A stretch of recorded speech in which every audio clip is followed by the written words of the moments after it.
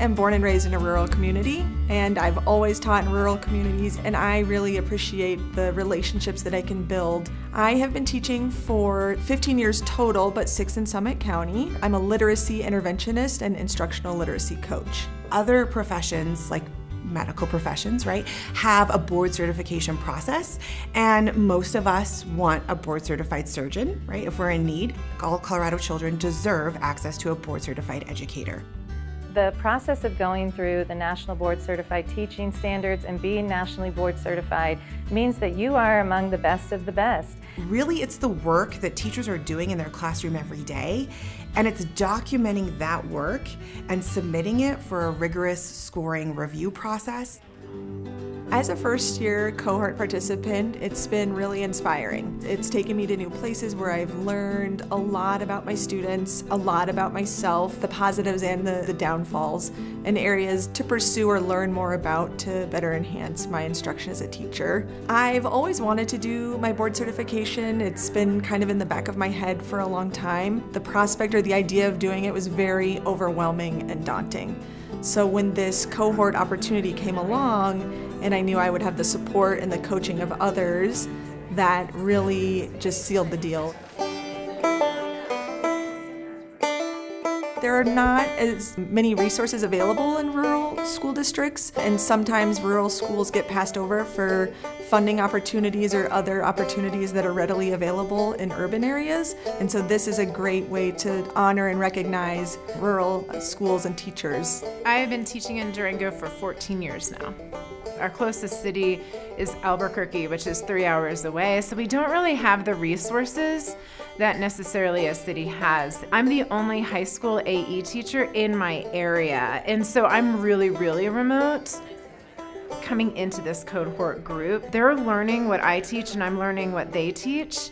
I am the only teacher in my small rural school for my particular course, so I'm not co-planning with someone and talking about what we should be teaching. And my nearest colleague then, who would be teaching the same course, is an hour away. I worked with Megan, who works down in Durango, and it was great to have someone to bounce ideas off of and to really work with someone who's very different than I am. Right? I'm a math teacher, and she works with exceptional students, and so we've very different day-to-day jobs, but could have some great conversations about how do we impact our students and how do we improve that.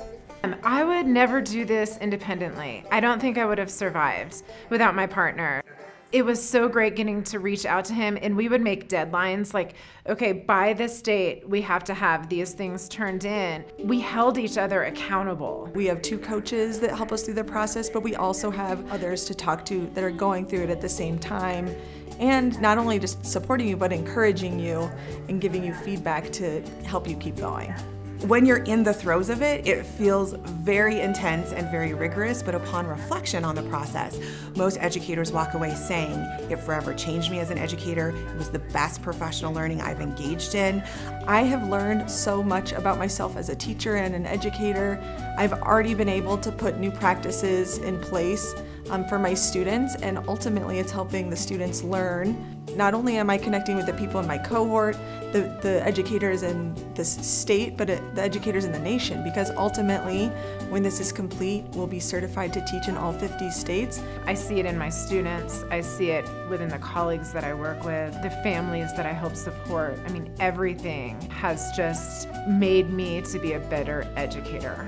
And I knew that it would force me to be reflective, and it would force me to focus on my classroom. So often we do professional development around a book, or we look at a case study or an article, but it's not my case study and it's not my article or my kids' needs. And so that's what drove me to want to become National Board Certified.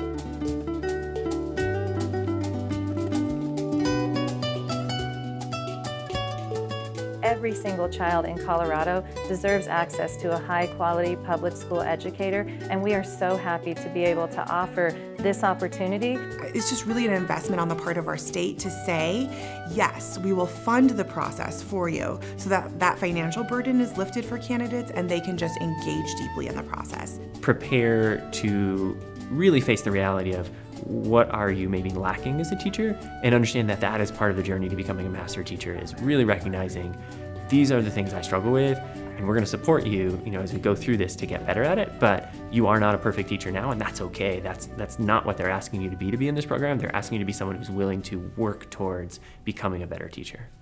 Every day when I go to work, those students depend on me, and I take that very seriously. And I want to be the best for them. And if I'm just complacent and just keep going day by day and not building on how I can be a better teacher for them, then I'm not doing my job. It's a tremendous gift to educators. I hope many, many rural educators take advantage of applying, and that we just have this huge demand, more satellite cohorts all across our state in very remote areas where maybe this work hasn't touched yet. My students inspire me to do better, and the other educators.